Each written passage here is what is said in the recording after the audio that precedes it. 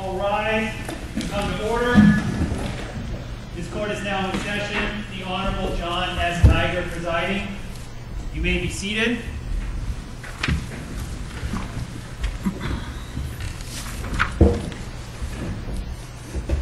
Calling civil case 18-6810, East Bay Sanctuary Covenant et al. Versus President of U.S. Donald J. Trump et al. Counsel, will you please approach and make your appearances? Good morning, Your Honor. Lee Galern from the American Civil Liberties Union for Plaintiffs. Morning, Your Honor. Scott Stewart on behalf of the Department of Justice. For the President and the other defendants, I'm joined by my colleague, Francesca Genova. Thank you. Welcome. Good morning. And good morning also to other counsel whose appearances have been noted for the record. Also, it looks like we have a few more people in the gallery than we normally do. Welcome to you also. This is a public proceeding. Let me deal with a few administrative matters before we get going. I'm going to set time limits on argument of 45 minutes per side. That time includes time spent answering questions from the court. There may be substantial questions from the court. First, the plaintiffs will argue, and then the defendants, and then the court will take a 15-minute recess. Then the plaintiffs will make a rebuttal argument if they want to do that and they have time left, and the defendants will make a rebuttal argument if they want to do that and they have time left. At that time, unless I order otherwise, I will then take the motion under submission. There is no need to reserve time or to ask Mr. Noble to reserve time. The amount of time you don't take during your initial argument is the time you will have for rebuttal. He will be keeping track of your time. For the administrative convenience of the court, the amicus brief of the state amici at docket number 34 is now deemed filed. I asked them to file it separately, and for whatever reason they didn't. So we're just going to dispense with that. Do counsel have anything for the court's attention before we proceed this morning? No, Your Honor. All right, very good. Mr. Gellert, you may proceed. Thank you, Your Honor. Congress has made explicit in the Immigration and Nationality Act that an individual may apply for asylum, quote unquote, whether or not they crossed at a port of entry. In 1990, that was 1980 when they adopted the Refugee Act. 1997, they again made explicit that it did not matter where you entered, you could apply for asylum. So what we have here, I believe, Your Honor, is not only a case that's dealing with an enormous potential humanitarian crisis, but a classic separation of powers case. The administration is trying to override what Congress has done. Congress has made a very explicit decision to say it doesn't matter where you enter. And the reason I think is straightforward. It's not to condone people entering between ports of entry. Congress has put in criminal penalties for that. They've also put in civil penalties. But what Congress recognized and what international law recognizes and what all experts in this area recognize, including our declarants, is that there will be times when people enter between ports of entry. But entering between a port of entry has no bearing on how much danger you may be in. And so what our declarations show is that there are times when people enter between ports of entry where they just simply couldn't help it. Right now, they're being pushed back from ports of entry by the Mexican government. They're not even allowed to be put on lists. There are young children in Mexico who are begging to be put on the list at a port of entry who are not allowed to. There are long lines. CBP is pushing people back. Sometimes they tell families, well, you can go to a different port that's 50 miles away. And contrary to the narrative that's been out there publicly, these are not all criminals, cartel members who are coming here. These are families. Yesterday, one of our counsel were out there, and little boys are trying to get their teddy bears. They're here without their parents, trying to get in. This is a real humanitarian crisis, and Congress could not have been clearer. It cannot be that you could not apply for asylum simply because you entered between a port of entry. And so what the president is trying to do is simply override that. And I think in response to the government's suggestion that there's a crisis here, I think there's a legal and factual response to that. The legal response is what I've just said. Congress has made the decision. And contrary to the administration's claim that there's now an immediate crisis going on, this is a long-term issue that Congress has been dealing with. By the government's own admission, there were less than 400,000 apprehensions at the border. If you look at 2000 to 2008, there were well over 1 million apprehensions in those years, those 8 years. Congress has been well aware of this issue and has taken a variety of steps, but the one thing it's never done is say you can't apply for asylum. And that's just because of the fundamental special nature of asylum. Congress can do a lot. No one is here condoning people crossing between borders, but ultimately people will cross borders because they don't know where the ports are, because they're pushed back, because criminal elements push them in between ports, and Congress has said you have to be able to apply for asylum. The factual point I would make... Mr. Garner, yes, there's a great deal of information in the record that it's sort of diffuse about the number of people who have entered the United States along the southern border at various points in time, the number of people who have applied for asylum and so forth. Is there anything in this record from which I can determine the number of people in a recent period, a recent fixed period, such as the most recent fiscal year or some other definable period, who were granted asylum under the existing law, but who would have been denied asylum or denied asylum and deported under the new interim rule? Your Honor, I don't think there's anything that specific in the record. We certainly can try and supply it, but I think this is moving so quickly. My co-counsel may have some specific number, but I think... Well, perhaps I don't mean to. I'm mindful of our time limitations, and obviously there will be an opportunity for rebuttal, and so a member of your team could be looking for this. Right. We can move on to something else. I think, Your Honor, the answer may be 20,000. It was 20,000 who applied and 6,000 who passed. So we may be talking about... Well, let's do this. Let's postpone that question. Yes, Your Honor. Because when you answer it again, the next time you answer it, I'll be looking for a record site. Right, Your Honor. I apologize. Okay. So I have some additional questions. Are you challenging the validity of the proclamation standing alone, or just the rule?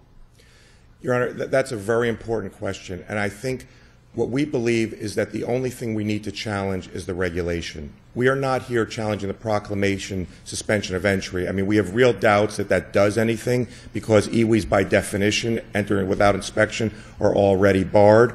We are simply here challenging the regulation. We think it's enough to have an injunction on the regulation because that's what bars asylum. Got it. Okay. And then as long as I've thoroughly interrupted you anyway, let me Your say, Honor, and I apologize for not having that record site. No, please. At some point this morning, I'm going to need to find out what is the term of the relief the plaintiffs are seeking.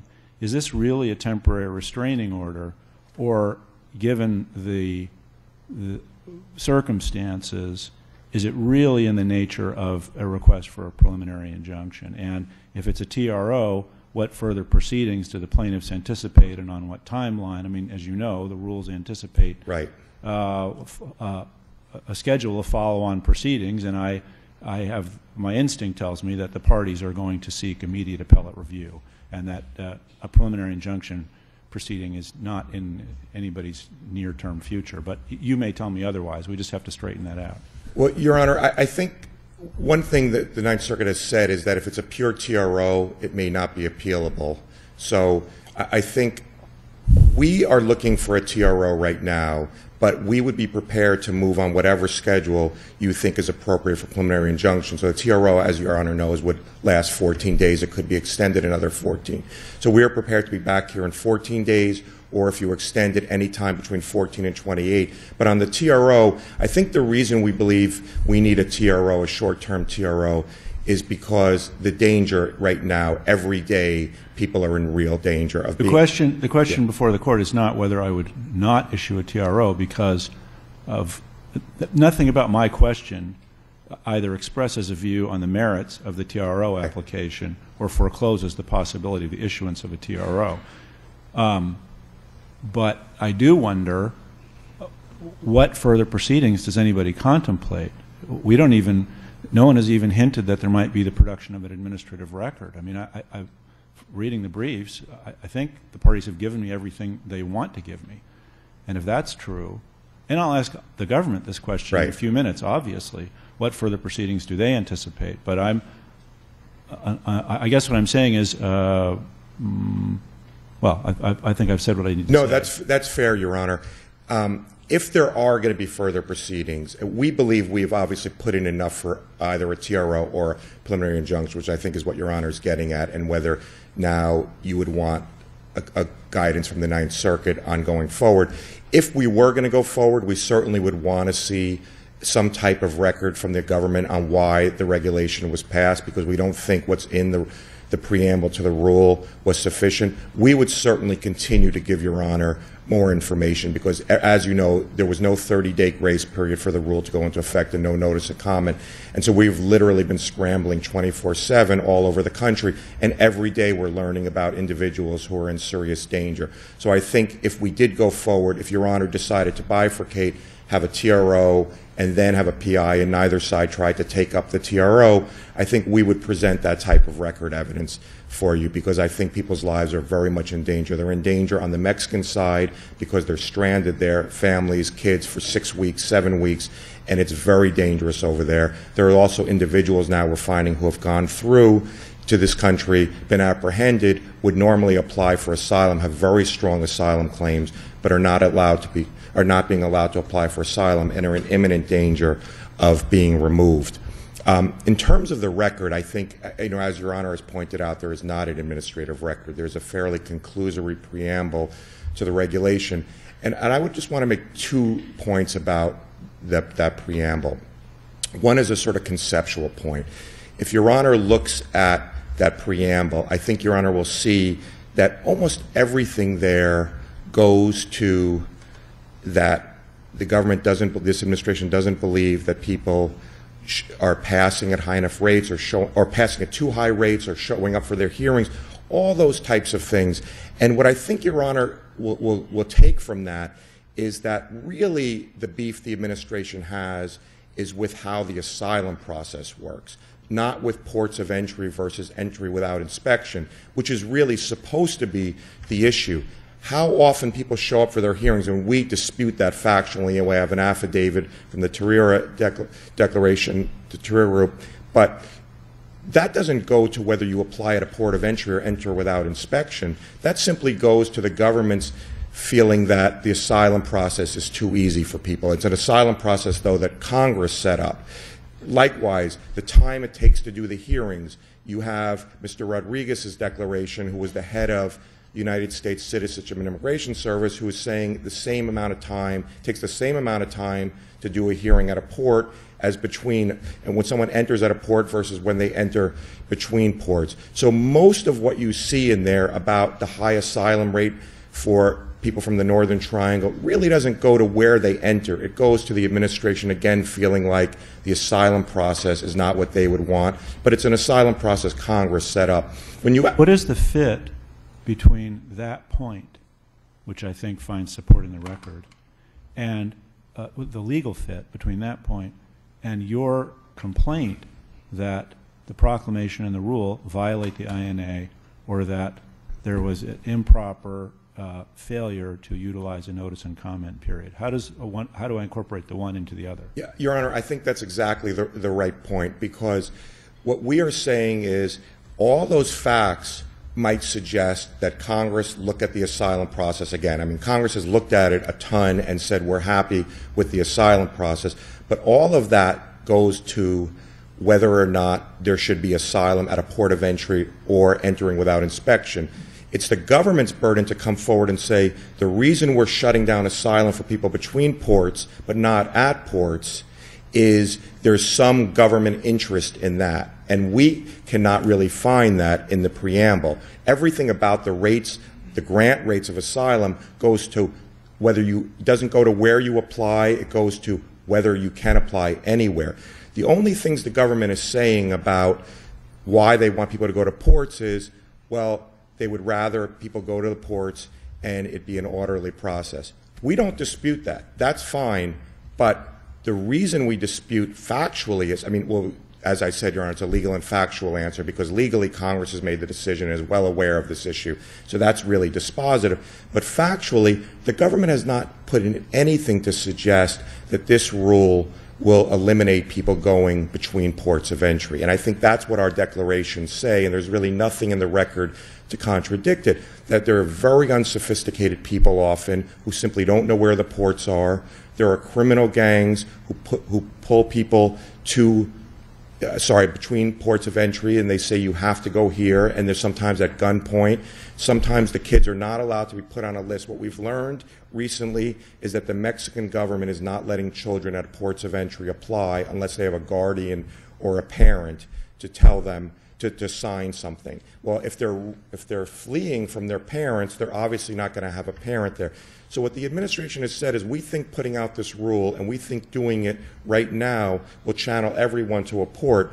It's simply not supported by the record. And to Your Honor's question, I think on the notice and comment is very important because what our plaintiffs would have said in a notice and comment is this is not going to work to channel everyone to a port of entry. And what they would have explained based on decades and decades of expert observations is just simply saying go to a port, you can't apply asylum, is not going to work. There are indigenous people coming from Central America who have no idea where the ports are. There are cartels telling people at gunpoint, you must enter here or we're going to kidnap you, rape you. There are long lines, 6 weeks sometimes, little children sleeping in Mexico in dangerous areas. And so that would have all been said in a notice and comment. So I think that's really what's missing from the preamble and the regulation is any reason to believe that this kind of rule would channel everyone to a port. But again, this is something, Your Honor, that Congress has known for a long time. Again, 2000 to 2008, well over 1 million people were entering between ports. So the administration claiming that all of a sudden there's an emergency now, this is a long-term issue that Congress has been dealing with, and Congress has tried a variety of ways, and certainly everyone says you can channel people to ports if you want, but the one thing you cannot do is by asylum.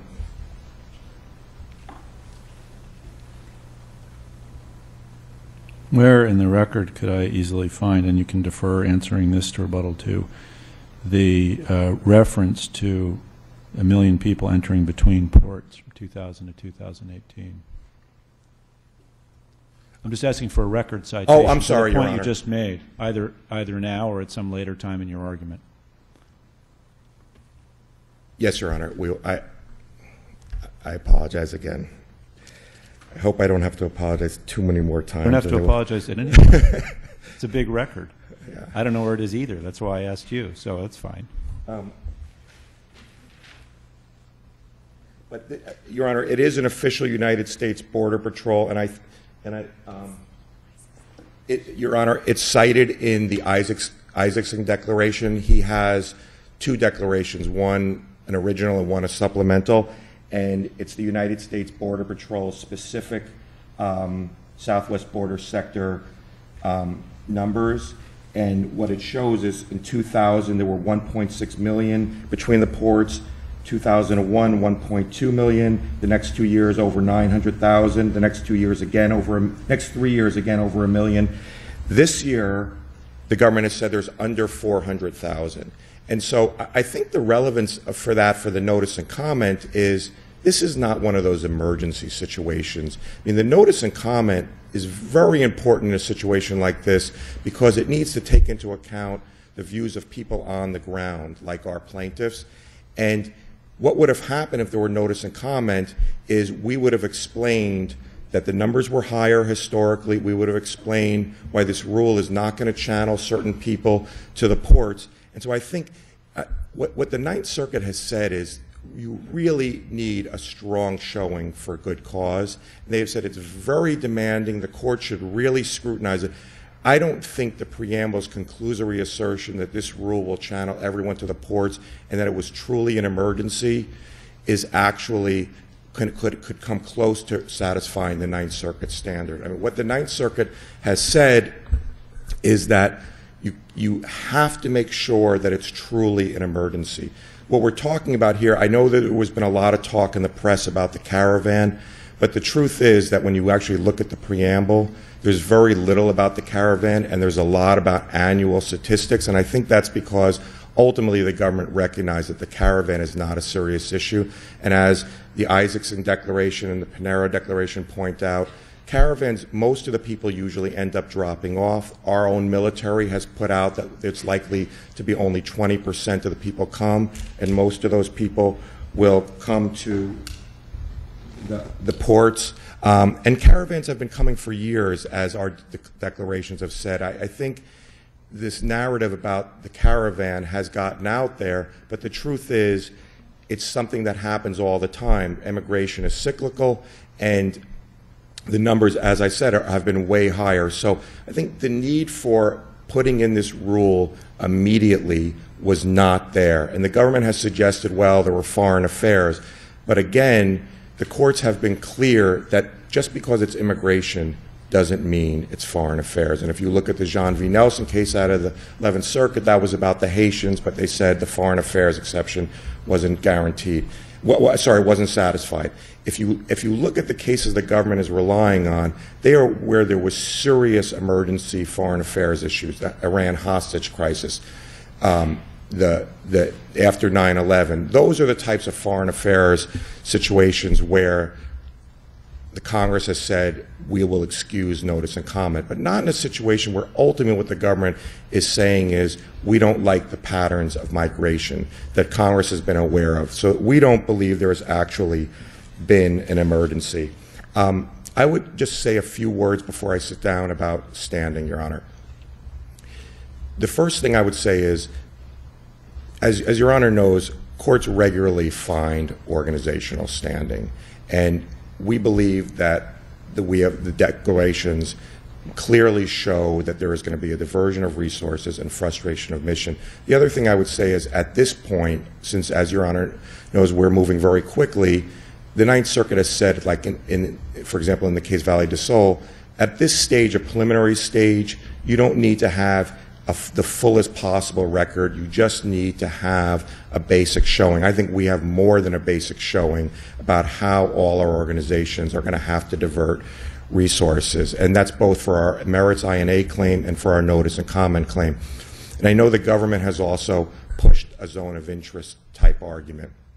The things I would say about that are it's a prudential doctrine. Obviously at this stage the court can just satisfy itself that there's enough here, and courts routinely find in situations like this that organizations are with the zone of interest. That's the AOL case by Judge Beshant in the Southern District of California. That's the Doe case by Judge Robart. It's also Hawaii v. Trump, where the states are where the state was suing under the INA and found to be within the zone of interest. I think ultimately the government's argument proves too much. If it had to be a non-citizen, then no organization would ever be able to sue. But courts have routinely found that organizations can sue, and especially in a situation like this where things are moving so quickly and it's an enormous... Give me again, please, the name of the Ninth Circuit case on lower... Valley de Sol, Your Honor. It was the challenge to it was the 2013 Valley de Sol case. I have it now. Thanks. Okay. Yeah, thank you. And then just before I sit down, on the APA notice and comment, I think the government is sort of half-heartedly suggesting the organizations don't have a right to sue on that claim, the APA 553 notice and comment. Well, truthfully, in the immigration area, those are the only people who actually comment. I mean, the non-citizen, especially a non-citizen abroad, is not commenting on a regulation. So I think it would have to be the organization who's ultimately going to comment on that. So we think clearly they're standing, especially at this preliminary stage, Your Honor. So I would, unless the court has questions, I would reserve the rest of my time. Very good. Thank you, Your Honor. Thank you, Mr. Geller. Mr. Stewart.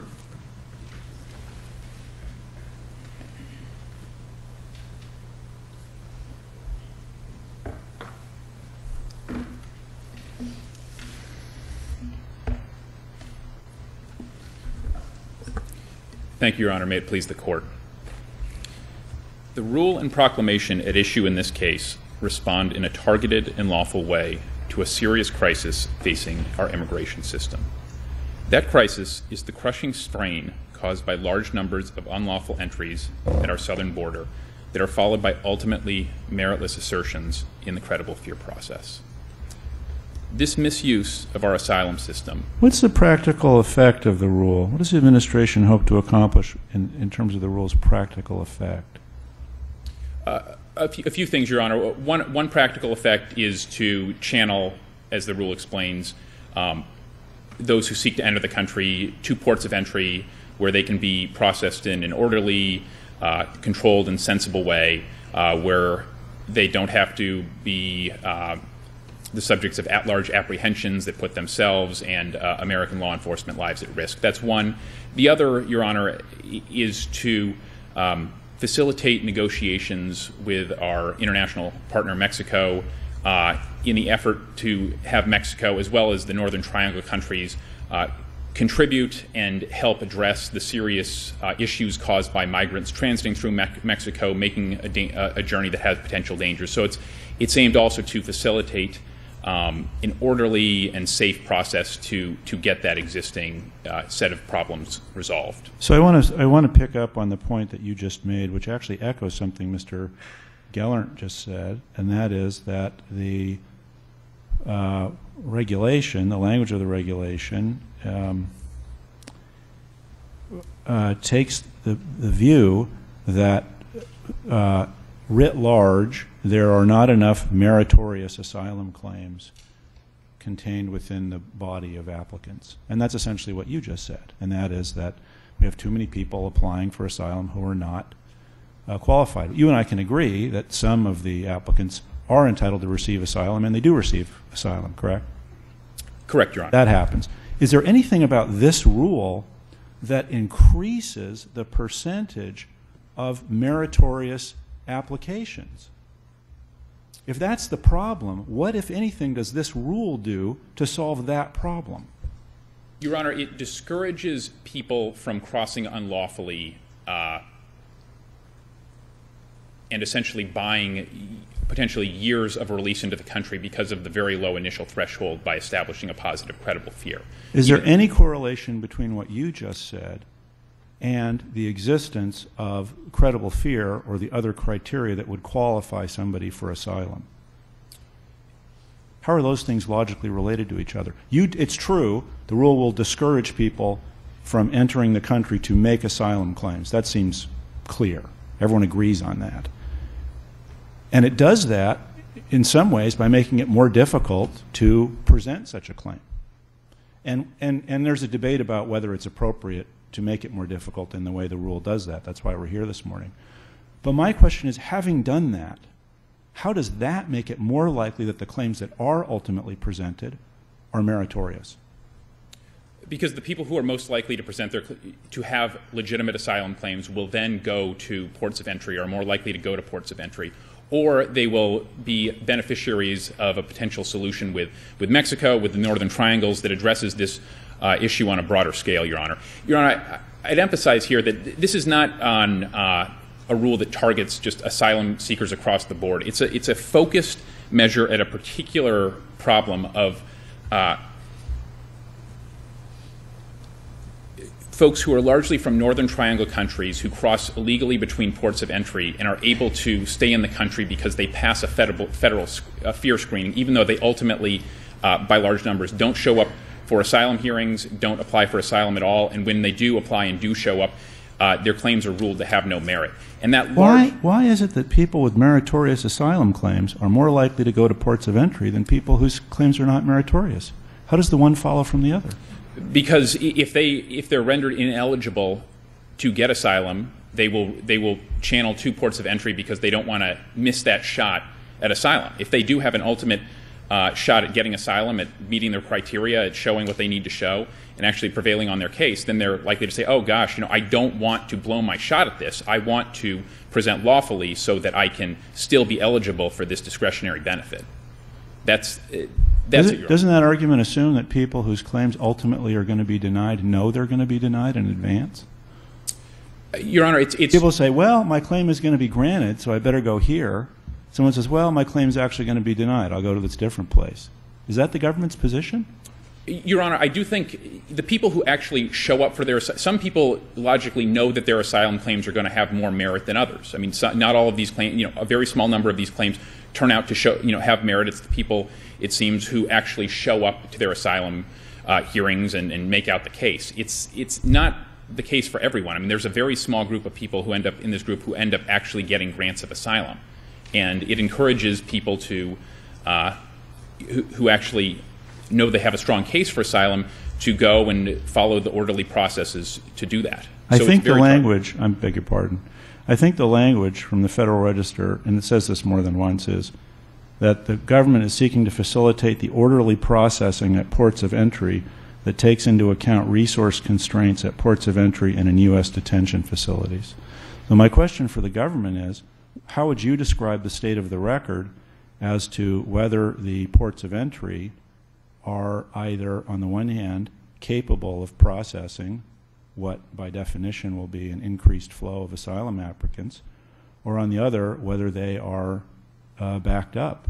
Or isn't there in the record a statement from the Director of Homeland Security, although it was not put in by the administration, it comes from her, that the government is metering people at ports of entry? And isn't that inconsistent with the government's stated goal as it's expressed in this interim rule? Your Honor, processing at ports of entry, it does take time. There can be delays at various times, and there could be the need to shift additional resources. And the rule acknowledges the need to potentially do that. There will be a need to see how some things work out and where additional resources may need to be deployed.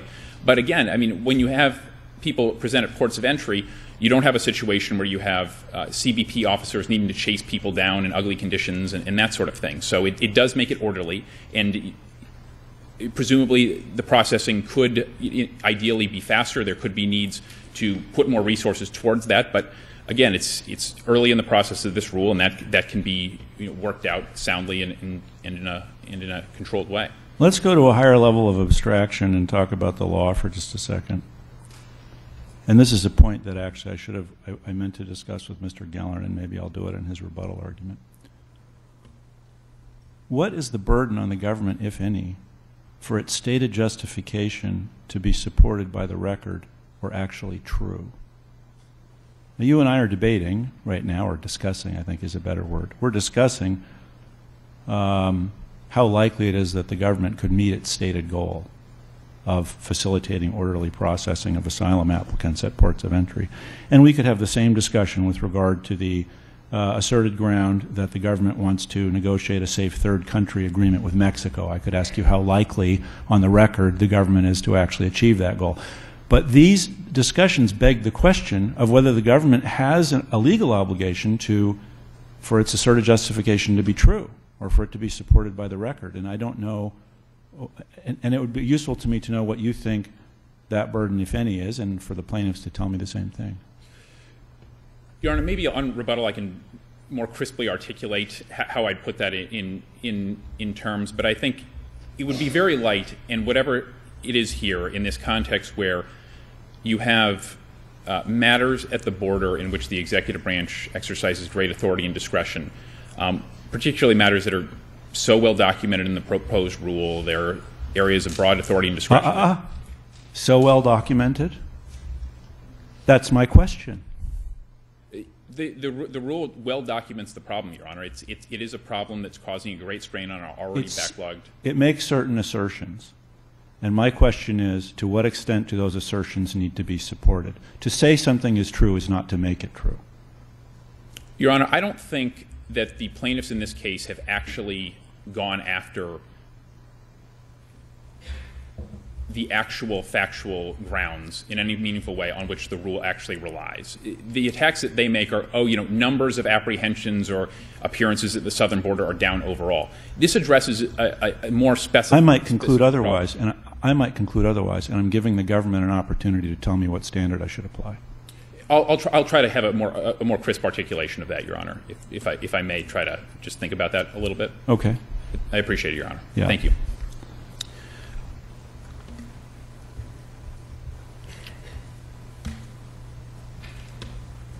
The numbers in this case show, Your Honor, and as the rule explains, many of this group that transit Mexico and cross unlawfully between ports of entry do not even apply for asylum. Many fail to show up at their hearings, and those who do end up getting asylum in very small numbers because these claims regularly lack merit.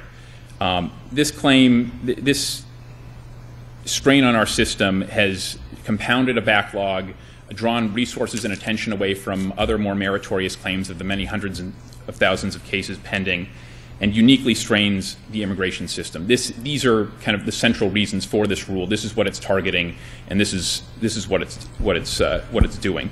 The rule is predictive of the things you just said. It says these bad things are going to happen, and so we need to implement this rule. You're using the present tense. Is there anywhere in the record from which I could find support for the notion that the system is now currently being overwhelmed by the caravan or asylum seekers from what the government calls the Northern Triangle? I mean, the numbers it explains, in fair terms, Your Honor, that I'm just looking. This is what I did to Mr. Gellert. I'm just looking for support in the record. Is there record information that I could cite that says that is supportive of the contention that, as you said a moment ago, that the strain on our system has compounded a backlog and drawn resources and attention away from other meritorious claims, et cetera? The main areas that, Your Honor, are on pages 55,945 to 947. Among other things, those pages catalog that the large numbers of folks at issue here who are able to get positive credible fear screenings. They sap detention resources, which are limited and often difficult, especially in the case of family units, which have been rising above or have risen at times above previous years. That many in this group are able to be released once they have positive credible fear determinations and stay in the country for months or even years, even though they don't have an entitlement to be. They ultimately are not found to have a meritorious asylum claim. This adds to what is already, I believe the rule says at 946, the 800,000 plus cases pending in the current backlog of Section 240 proceedings, over 100,000 of which involve nationals of Northern Triangle countries. So those are a few points, Your Honor. It also details the relative lack of merit of a lot of the claims that are the target of this particular rule. And I could also add additional details, but I'd point to those pages in particular and the page or so before and after those, Your Honor. Thank you.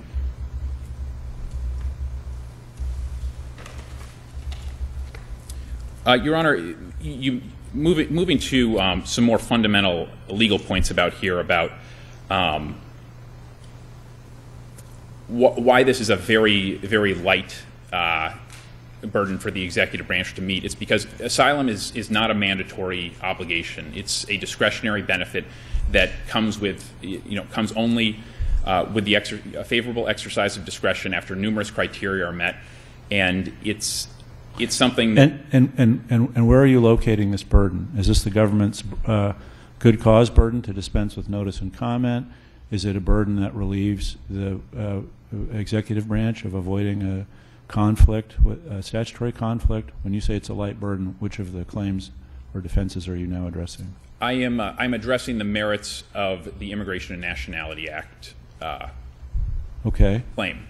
I can go to good cause or foreign affairs if you'd like. No. I just want to make sure I'm following the argument. Is the point that if the government meets what you've described as a very light burden, then it can then if I find that there's a conflict between the rule and the proclamation as they operate together and the language of the INA, that I can that I can not be worried about the conflict? Your Honor, I'm not going to concede that there's a conflict, and I would disagree that there's a conflict. I'd like to be able to explain why there is no conflict. You can do that later. I'm just trying to figure out what is it that the government doesn't have to. Where is the low burden? A low burden to do what?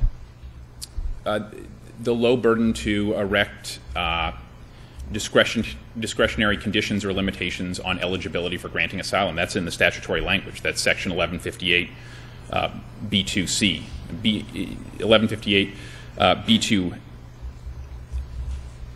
I believe it is, Your Honor, makes clear that asylum is discretionary. It may be granted by the Secretary of Homeland Security or the Attorney General, and bars to eligibility can in turn be erected so long as they're consistent with Section 1158, the statute. Section 1158 erects very few barriers. What it does erect barriers on is, in many cases, the granting of asylum. The Attorney General or the Secretary cannot grant asylum to certain categories of offenders and other types of people who fit different categories. In addition, there is a lot of discretion to erect additional bars so long as they're consistent. There's nothing inconsistent by erecting a bar for someone who does not just enter, but enters in a particularly problematic manner as determined by a presidential proclamation. And that's a point I think I'd like to emphasize, Your Honor. The government makes a distinction between Congress saying that you can apply for asylum regardless of whether you came in at a port of entry. You'd think, after the amount of preparation for this hearing, I could actually say the statutory language, but it's escaping me. I'm sorry. I know you know what I mean. Yes, Your Honor. And then the President and the Attorney General saying, well, they can say that, but we can deny asylum on the same ground. Doesn't the second thing render the first thing a nullity? I mean, I'll give you an example. Let's say we said, we had a congressional statute that said, you can come to the hearing at the federal courthouse in any vehicle. You're allowed to ask to come into the courthouse if you come in any vehicle. But then we have a rule that someone passes that says, I'll tell you what, you can ask, but if you came here on a bicycle, you're not coming in. You're not. What's the point of saying that the vehicle that you used to get here doesn't matter? How does it not render, I'm not doing as elegant a job with this as I'd like, but how does it not render the congressional, expression of congressional intent a nullity?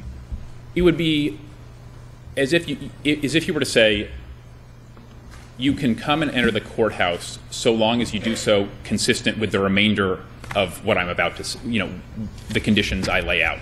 So too here, Your Honor, with Section 1158A1, it says that as a general rule, it's captioned in general, an alien who is physically present in the United States may apply for asylum in accordance with this section. So that means in accordance with other provisions of 1158. Those include, for example, the immediately following exceptions for even being eligible to apply for asylum. So yes, there is a broad general rule under 1158A1, Your Honor, to be able to apply for asylum, but that's immediately qualified by several exceptions just for applying. In general is a title. It's not part of the paragraph. So to the extent that you're suggesting that Congress meant to draw a distinction, I don't know that the argument is supported by the statute. What the statute says, and I now have it in front of me, and I wished I had a moment ago, any alien who is physically present in the United States or who arrives in the United States, whether or not at a designated port of arrival, etc., may apply for asylum. What's left of that? I guess that's a better way of asking the question. If this rule is valid, what's left of that expression of congressional intent? Your Honor, you didn't mention the last several words that follow that, which says, may apply for asylum in accordance with this section. 1158 proceeds to make that general rule subject to a fair number of qualifications, exceptions, establishment, eligibility. It absolutely does. Yes. None of them have to do with port of entry. Your Honor, it's not inconsistent with that. Well, first of all, Your Honor, what I would say there is that it would render meaningless that under that view, it would be, anybody can apply for asylum who falls under the 6 statutory bars, but they would still never be able to get asylum.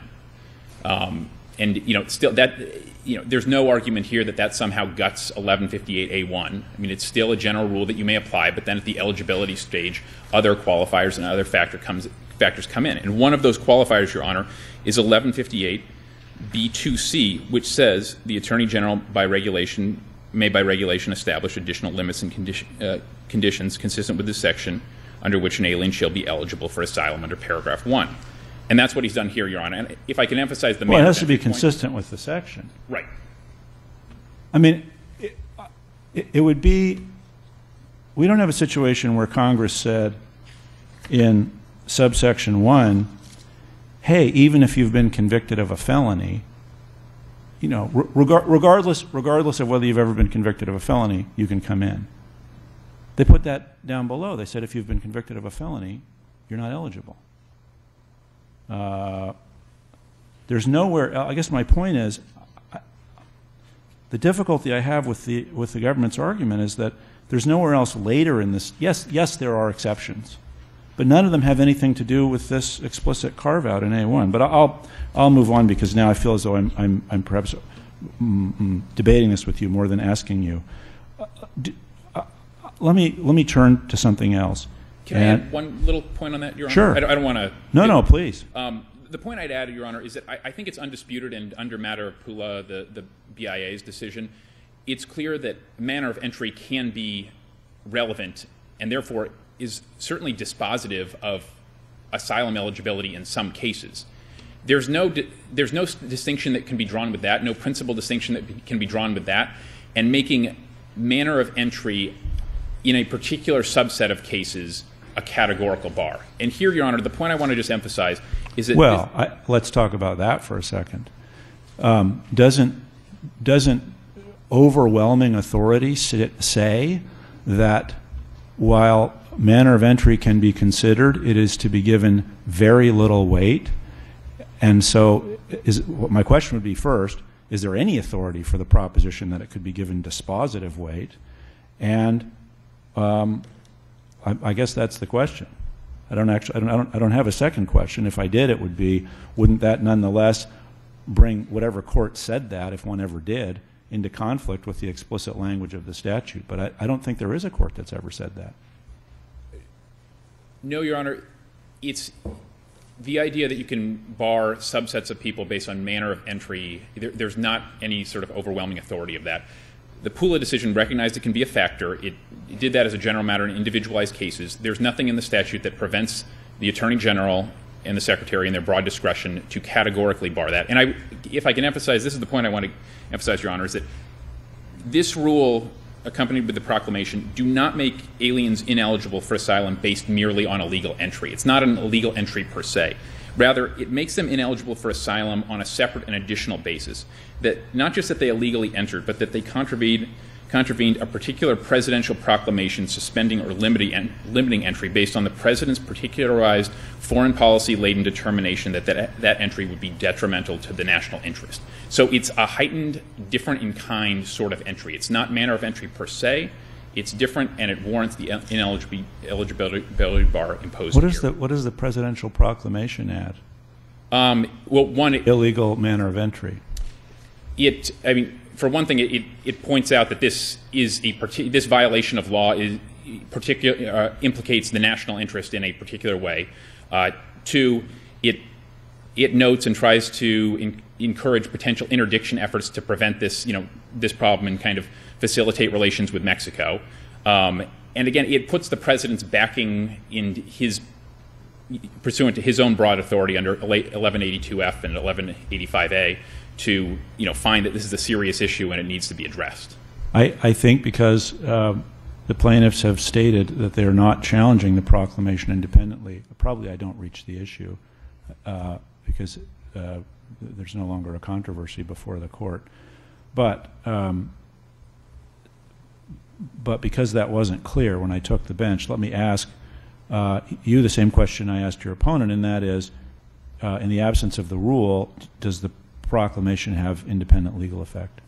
It does, Your Honor, especially with respect to the potential interdiction discussions and efforts. It does embody a particularized determination. What I would say, Your Honor, is that the proclamation is what triggers the ineligibility bar under the rule. So, there's really no basis to invalidating the rule. Doesn't make a lot of sense. It should be, if anything, saying that there's a issue with the proclamation such that another proclamation could be issued potentially. But I would say the proclamation does add, but there is a lot of the two working in tandem here, Your Honor. The ports of entry, the ability to seek asylum through ports of entry is contained in the proclamation, but not the rule, right? I believe that's right, Your Honor. I mean, it is what's expressly addressed, but they kind of interlock. So is it also correct that there is no check in the rule itself on the President's ability to deny asylum to anyone who enters at the southern border, irregardless of where they enter? Your Honor, I don't know what that argument means by the plaintiffs. There's nothing in the proclamation that purports to deny asylum to anyone. It suspends and limits entry, and there is an effect of when it doesn't get into the issue of could the president himself? I think the argument goes to the question of how much authority the interim rule purports to confer on the president. Anyway, I don't have a more specific question for you. It's really the departments exercising their authority, Your Honor, under Title VIII, and doing so based in part on a presidential determination that the president is himself expressly statutorily authorized to make. Your Honor, if I could turn maybe to some of the APA procedural issues. Sure. And I want to hopefully save a decent amount of time for rebuttal, but just really quickly, Your Honor. Yes, thank you. First, Your Honor, on the issue of good cause, the declarations and the plaintiff's briefing do not get to the key good cause argument that the preamble of this rule advances.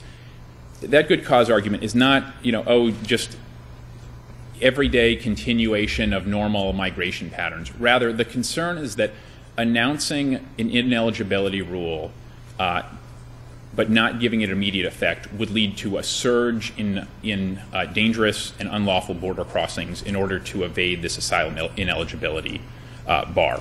That is logical. It makes sense. When we have a situation where I believe about 1,000 folks are entering unlawfully between ports of entry at the southern border, that means, on average every day you have, another 1,000 who are within range. By plaintiff's own declarations, it's pretty clear that the communication streams to, whether it be to caravans or others who are transiting toward the southern border, hear about these things. And it's really the risk of a surge and all of the resource difficulties and the dangers to both life and safety on both sides of the border that occasions. On foreign affairs, Your Honor, the plaintiffs and their declarants also give short shrift to the key foreign affairs here. We're not just saying, Your Honor, that, because this involves immigration, it therefore automatically meets the foreign affairs exception. What's really trying to be facilitated here, Your Honor, are negotiations with Mexico and with the Northern Triangle countries to deal with this difficult problem of, each country taking responsibility for its own nationals, for providing asylum and that sort of thing. In Doe versus Trump, my colleague, Judge Robart in Washington, rejected the assertion of the foreign affairs exception on the ground that the government had not provided any evidence to support the assertion. So this is similar to the question that I asked you before about a different aspect of the government's argument, and the question is, what obligation, if any, is there on the government to support an assertion of the foreign affairs doctrine? And if you say none, then that's your argument, and then you don't have to say anything more. And if you say it's anything other than none, the question is, how likely do you think it is that the United States will be able to negotiate a safe third-party country agreement with Mexico? And what basis is there for thinking that it's likely? We don't need to establish any definite likelihood that it will be established, Your Honor. Is saying it sufficient? Your Honor, I'm not sure if saying it would be sufficient, but it's not what the issue is here. It says we are... It is if I'm asking you about it. It's the issue here.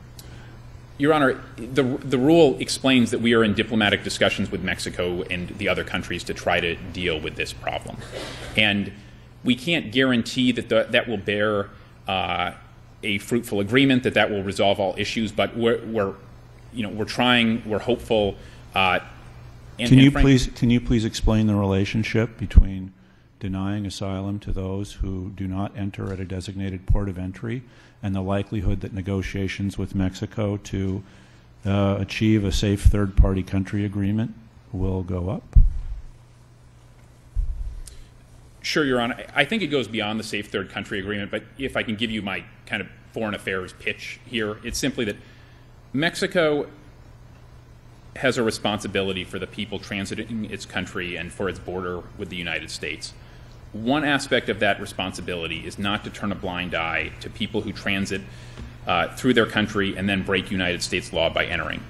By closing the border between ports of entry and requiring channeling to those ports of entry, the executive branch has here recognized the importance of these principles, these obligations as well, and it is signaled to Mexico, look, these are important to us. You can't just have this happening. You need to work with us to find a more comprehensive solution that hopefully will be a safe third country agreement. It will, in all events, hopefully produce something, fruitful that helps address this shared problem that, by plaintiffs' own declarations, is one that is significant and is worth addressing. It's an international negotiation. We can't guarantee a result, but it is intimately tied with the President's foreign affairs agenda and his effort to do this. If I may, Your Honor, if there's nothing immediate, can I save the rest of my time for You may. rebuttal? You may. Thank you for being so responsive to the Court's questions. Ladies and gentlemen, Court will be in recess for 15 minutes. Thank you. All rise. Remain seated. Come to order. Court is now in session.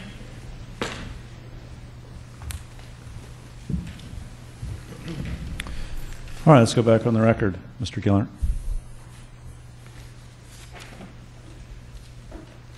Thank you, Your Honor. If I could start by answering some of your questions about the record. In the proclamation, in the rule itself, the preamble, at 55,935, it shows that 6,000 people who entered without inspection received asylum, and 74,000 passed their CFI, the credible fear initial screening. So those are the numbers that I think we're looking at with this rule in 1 year.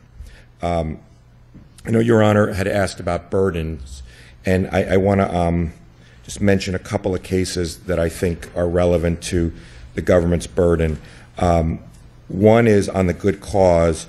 I think the D.C. Circuit in the Sorensen case, which we cite, lays out pretty clearly what the good cause inquiry is about and what the government's burden is, and talks about how it needs to be meticulous and demanding. It's narrowly construed. It's an extremely demanding burden. So I think the Sorensen case is what we would cite for that. On the foreign affairs exception, I think the Ninth Circuit has a particularly demanding standard, and I would cite the court to the Yassini case from the Ninth Circuit about the Iran hostage crisis. I love Yassini because both sides love that case. Every now and then you get that. I mean, it's like, yeah. Anyway. So for our part, we would cite footnote. You like footnote 4. Exactly. Exactly. So I don't need to tell Your Honor about it then. I would, on the burden on the INA claim, I wasn't sure exactly what the government was saying its burden was, but we would answer it this way, is that where Congress has addressed the precise issue, no amount of evidence the executive branch can put in would allow it to override Congress. Congress has made the judgment. They've put it in the statute. I don't hear the government to say that the Attorney General can override Congress if the Attorney General had enough evidence. It's a fight about what the statute means, and I think Your Honor has pinpointed what we believe are the holes in the government's argument about the express language being inconsistent with their role. Let me ask you a standing question, and I think Mr. Stewart probably wanted to hammer away a little bit at the government's standing argument, but I had a lot of questions for him, so perhaps we'll hear more of that on rebuttal.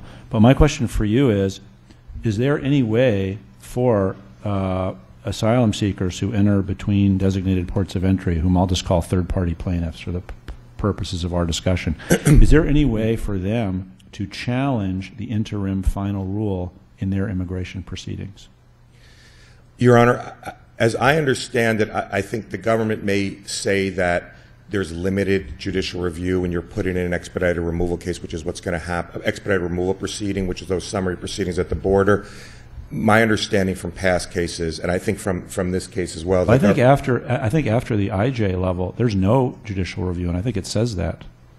That's the government's position. Either in the rule. No, I think that sentence is in there, either in the interim rule or the proclamation. I'd have to go back. But. Yeah, and just to be fair, to put the court on notice, we are challenging that, saying there has to be judicial review unrelated to this rule. That's a case that's an issue that goes way back. But at the moment, Your Honor, that is the law of the land, that there's no review of expedited removal. Okay, so let's just assume that what happens is, if the rule goes into effect, that an alien or an immigrant is apprehended having crossed at other than a designated port of entry, and pursuant to the rule is deemed not to have a credible fear, and placed into, and also given a reasonable fear interview, and if found not to meet that standard, placed into expedited removal.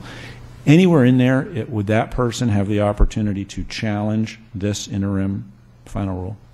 The government's position is no, they would not. So they would be removed. And so I think that's what we're looking at, is individuals now being removed without even a chance to challenge the rule. And I think, the government may take issue with jurisdictional positions. I don't know what they're going to say about jurisdiction generally, is that there's no jurisdiction over that. But you certainly could issue a TRR preliminary injunction and reserve that question but right now, Your Honor is exactly right. That is the government's position. They're going to get that expedited removal, and the government is going to say you can't apply for asylum and based on the rule, and then you're going to be removed. And that's what we're seeing now in the last few days. If this case were not present, in other words, if this case had not been filed and we were not having our discussion, could that individual asylum seeker file a habeas case in the federal district court if they couldn't get relief directly in the immigration proceeding? The government's position is no. And so that's why I think we are here seeking a TRA. And I just want to raise one point that you brought up about third-party standing.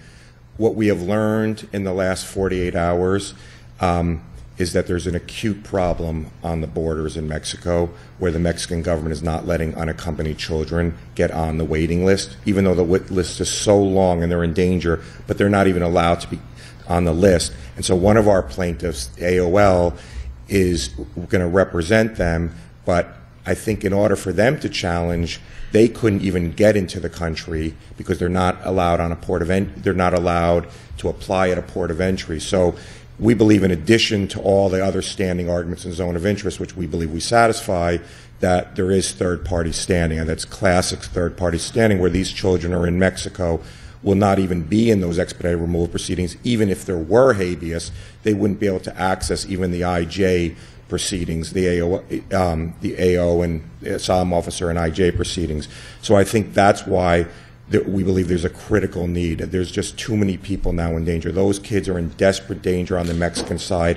Again, that goes back to some of Your Honor's points about putting this in place so quickly before there's even a system to handle people at ports. That's even assuming that ultimately this rule would channel people.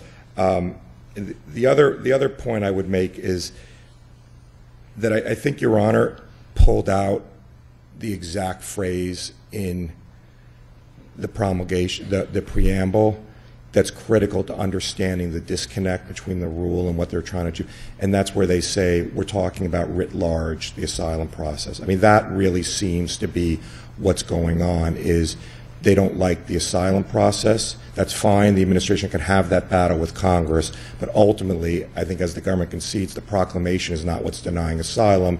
The Attorney General can have that fight with Congress, but there's really no connection between the rule and the problems they see in the asylum process. Now, we believe the asylum process is working. Congress made it clear that they wanted a low threshold at the border in these summary hearings because someone is traumatized, they don't have counsel, they're not going to understand how to present their claim, and so Congress wanted a low threshold in that first hearing. But ultimately, this is more a fight between, I think, the executive branch and Congress. Congress has made a decision. Congress can alter it, but right now Congress has been very clear that people who enter between ports are allowed to apply, and I think saying that they can apply but not eligible, I'm not sure I could add anything to what Your Honor said about that would render it a nullity. Unless there are further questions, Your Honor, I think I would sit down then. Thanks. I don't have any Okay, thank more you, Your questions. Honor. Thank you. Mr. Stewart. Thank you, Your Honor.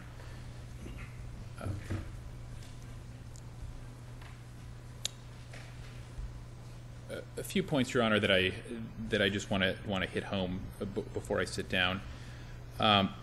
One is that one of the strange things about this suit was that it was filed the very day that this regulation came out, before the rule and proclamation had actually been applied to anyone. And so we have this odd situation where we have organizations that are alleging speculative harms that may not come to pass. They haven't waited to see how the actual rule will play out. They're asserting that they're going to be injured in certain ways, and we don't really have the situation of somebody filing suit in the concrete context of having the rule applied to them. Those suits would need, to the extent there would be a systemic challenge to those folks, that the exclusive venue for those would be in the District of Columbia Federal Court, where the challenges to the validity of the expedited removal system could be processed. Do you disagree, by the way, with Mr. Gellert that an individual asylum applicant who was apprehended after crossing between designated ports of entry would not have an opportunity to challenge the interim final rule at any point in the immigration proceedings, or Mr. Gellert would say otherwise? Well, he said it was your position. He didn't tell me what his position was, but that's what he said your position would be. Is he right? No, Your Honor. I think the right challenge for that would be in the district of, it would be in DDC. That's where a systemic challenge, by judicial review by somebody who's subject to an expedited removal determination. That's where those venues lie, just given the need for national uniformity. But you actually need a person who's been subjected to the system. So that would be the way to challenge that. There's also would that halt the person's expedited removal? It would. It would depend on what the court would say there, Your Honor. I won't concede that the court could properly do that, but I would add that the court could do it improperly. I'm not trying to argue with you, but I'm just trying to figure out who. This is what standing is about. Who has the right to stand up in court for these people? Who lets them do that? So does the government... Let's put aside what Mr. Gellert would say if he were arguing the case in the District of Columbia, okay? What would you say? You're at the podium, and the district court says to you, is this person, hey, they just filed this lawsuit, the person's in expedited removal. Are you going to stop the expedited removal? What would the government's position be? I'm not going to commit to a position on this at that time, Your Honor, in part because I would need to see what the situation is of the person challenging the expedited removal. Again, as we've emphasized, this is a premature suit, but it is a challenge to the expedited removal system is venued in DDC. This court doesn't have authority to touch that system, and the District of Columbia is authorized and directed by the statute to proceed very quickly in dealing with those kinds of suits. It is the place where these suits have happened before. One attempted such suit was filed not that long ago, a couple months ago, I want to say.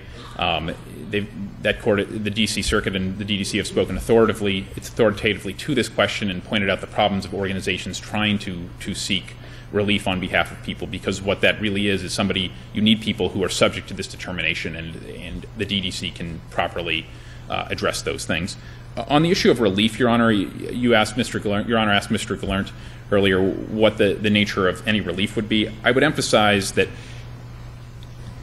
the plaintiffs are asking for extraordinary emergency relief, halting in its tracks an important executive branch policy based on abstract, remote, self-inflicted theories of injury, and any relief that this court could provide would have to be sharply limited to their particular circumstances. At most, it would have to apply to the plaintiffs themselves and people who are demonstrably their clients and would be supposedly connected to the harm that they allege. It'd make these organizations the most popular law firms at the border if I did that, wouldn't I? It would. This rule doesn't apply to you or your clients, but it applies to every other law firm that might be trying to help asylum seekers. How's that going to work? I'm not recommending I'm recommending denying the TRO, Your Honor. That's our position. But no, I get that, but this is a manageability question. But you're saying if you don't deny it, I should just apply the relief to them, and I'm just wondering how that would actually work in practical effect. I mean, I think anybody who, again, it's very hard here, Your Honor, because we have a situation where we have speculative theories of harm where we don't know how this asylum application, we don't have confirmation that this asylum application situation is going to play out the way hypothesized by the plaintiff organizations. Well, let me ask you the same case management point that I asked Mr. Gellert, and that is, let's say I do issue a temporary restraining order, then what? Do you anticipate that there would be further proceedings? Would there be another hearing with regard to a preliminary injunction? Would the parties take discovery from each other? What do you think should happen if I do issue a TRO? This would be an administrative record case, Your Honor. The court should, if the court were to grant a TRO in any sort of respect, it should have administrative record and preliminary injunction briefing as expeditiously as possible to get this matter resolved. It's a very important initiative. How quickly is the government prepared to produce the administrative record? I could check on that, Your Honor, but I mean, it could be, Everyone's acting like they're surprised that this might lead to a preliminary injunction hearing. But anyway, okay, so we'll take that under advisement. Right, Your Honor. We'd be prepared to move in a matter of days, expeditiously. It's difficult for me to stand here and say, a couple days, Fair after enough. a truncated week, what the day would be. But we'd want to move very expeditiously if that were the direction things were headed in. All right. Your Honor, I'd emphasize, you asked earlier about the burden on these factual assertions. I think Mr. Gellert actually somewhat hit on this when he emphasized that the nature of his challenge is a legal one. What I would say is that to the extent there is some challenge on the accuracy of the government's assessments or predictions, that would be an arbitrary and capricious type challenge, I believe. That kind of challenge has not been brought, and it would need to await the production of the administrative record in any event, but it's just not at issue in this hearing, and I think Mr. Gellert in effect said that when he said that the nature of his challenge is really legal. Zone of interest, Your Honor, just briefly, we hit this in our briefing. It somewhat gets to some of the standing issues too, but which I've also hit, but the zone of interest here, the people who would really be affected by this rule are, the aliens themselves. The immigration laws are really aimed at the interests of aliens. There, will presumably be aliens who fall within the zone of interest in these statutes, but organizations who are trying to, who fall in this category just do not fit within the aims of the immigration laws in the same way. I'd also add that challenges to expedited, you see other indicators in the statute of that. Expedited removal challenges are channeled to DC, as I've said.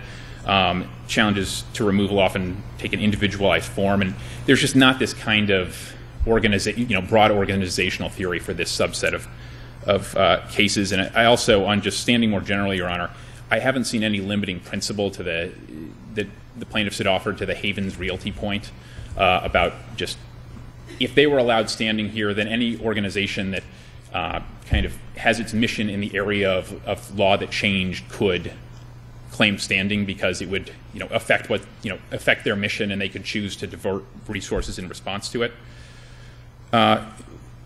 Another point, Your Honor, I don't think that you mentioned this much, but this was a big theme, at least in the briefing. I don't know if this has been mentioned except by Mr. Gellert earlier today. Is I want to emphasize that a theme in the ACLU's briefing has been, ACLU and colleagues' briefing, has been that this rule effectively returns people to their persecutors and torturers. I want to emphasize it does no such thing. Asylum is a discretionary benefit.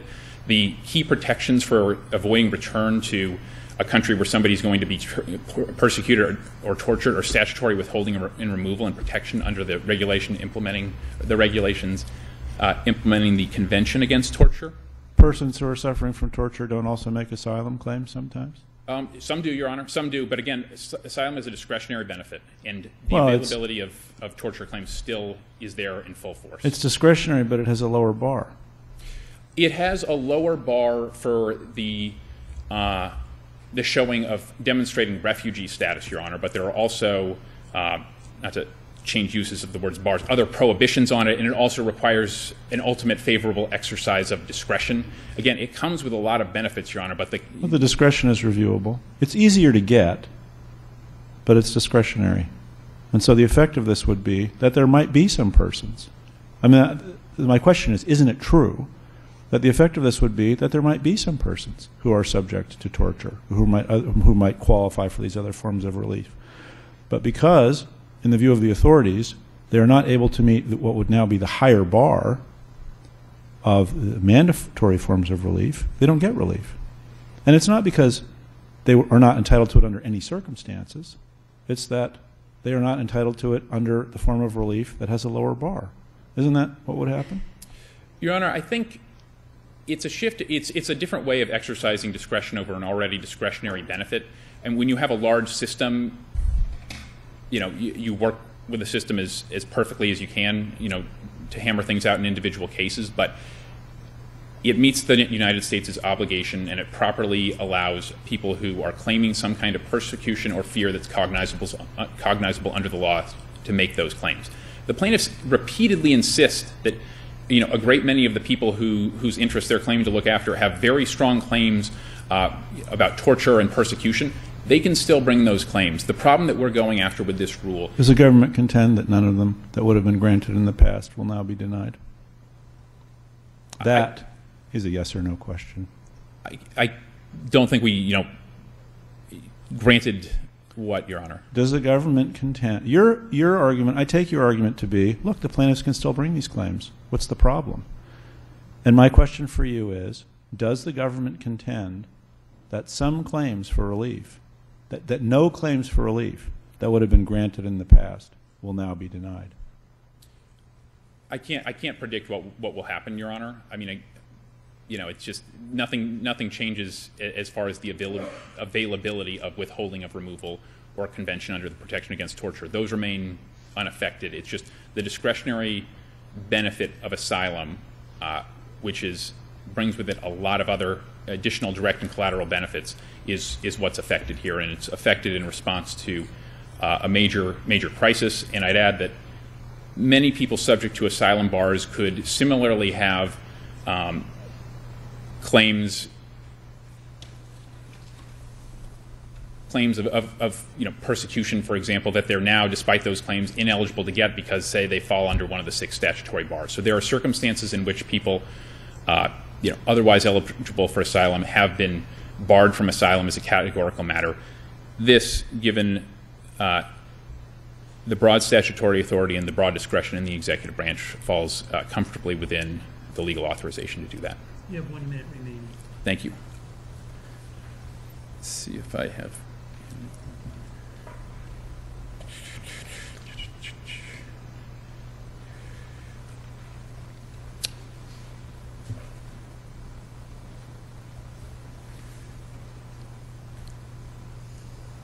I just emphasize as I've said, Your Honor, and in rebuttal, that to the extent any relief were granted, it should be very limited, very carefully tailored, and very sensitive to the extraordinary executive branch interest of this case in addressing a serious crisis in our asylum system. But in addition to that, I would, as I've explained, ask the court to deny the TRO and allow the rule and proclamation to continue their effect. Thank you, Your Honor. Mr. Stewart, thank you. Gentlemen, thank you both for your arguments. Ladies and gentlemen, thank you both for your briefing. This motion is now under submission and court is now in recess.